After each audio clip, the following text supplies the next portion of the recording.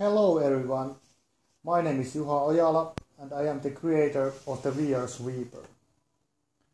What exactly is the VR Sweeper? I'm sure many of you remember the old classic Minesweeper. You needed a skill and a little bit of luck to open all those non-mined squares. And you had to avoid the mined squares. It was so fun and relaxing game. Now that virtual reality is becoming to reality, I wanted to warm up some old classics, and thus the VR Sweeper was born. VR Sweeper is powered by Unreal Engine 4 and will be designed strictly for virtual reality. So everything, starting from menus, will be designed to make you immersed inside the game.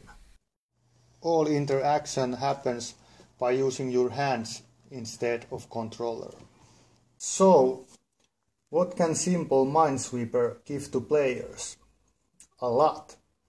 Firstly, you can try to compete with other players because there is a wide variety of saved info that is stored in the database.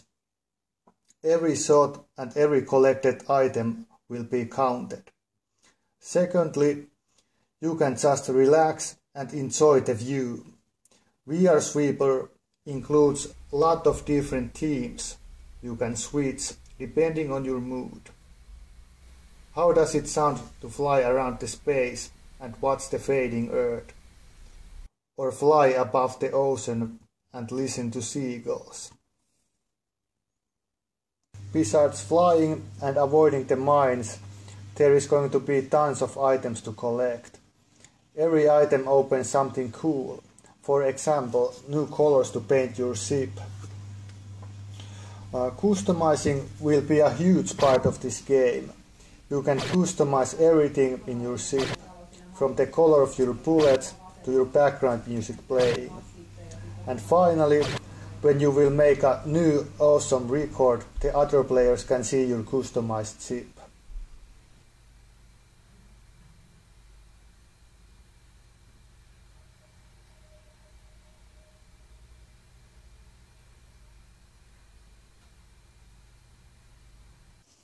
I am a hardcore gamer myself and I'm going to design this game with a thought.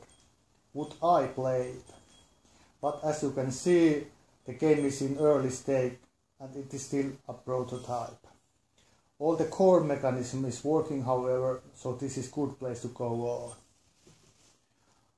And finally, you can follow my project on my Facebook page and later on my blog. And when the time comes, I hope you are there to help me get this game to the green light. More updates are coming, so stay tuned, guys.